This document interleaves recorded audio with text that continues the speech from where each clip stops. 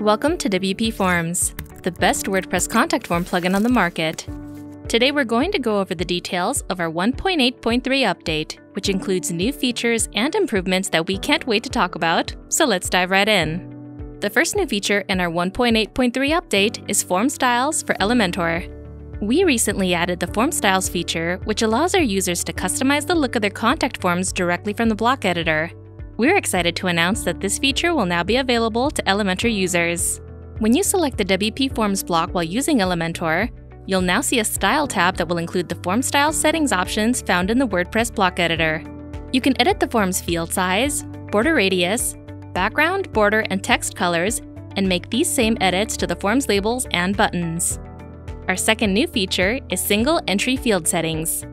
When viewing a single entry, sometimes it may be confusing to look through the submitted data if your forms include formatting elements like page breaks, section dividers, and more, because that doesn't carry over to the View Entry page. The Single Entry Field Settings feature now allows you to include form field settings like field descriptions, section dividers, page breaks, and even maintain layouts you created in the form builder. There's also a new compact view setting that allows you to see more of the entry on the page in a compact format. We're also excited to mention two new improvements, one to our anti-spam protection and security measures, and one to the WPForms form builder.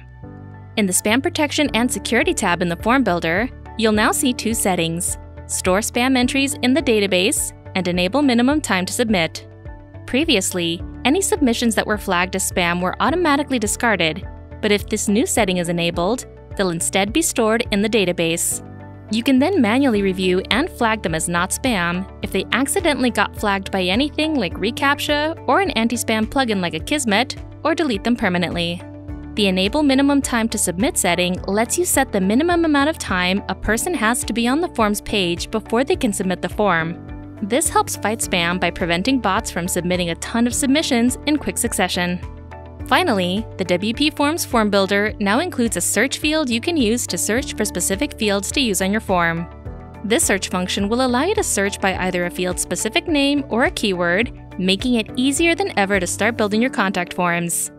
As always, if you have any questions or concerns, visit WPForms.com and check out our documentation page, where you can find step-by-step written guides for all of our features, add-ons, and more. If you need any extra technical help, you can always go to our contact page and reach out to our support team.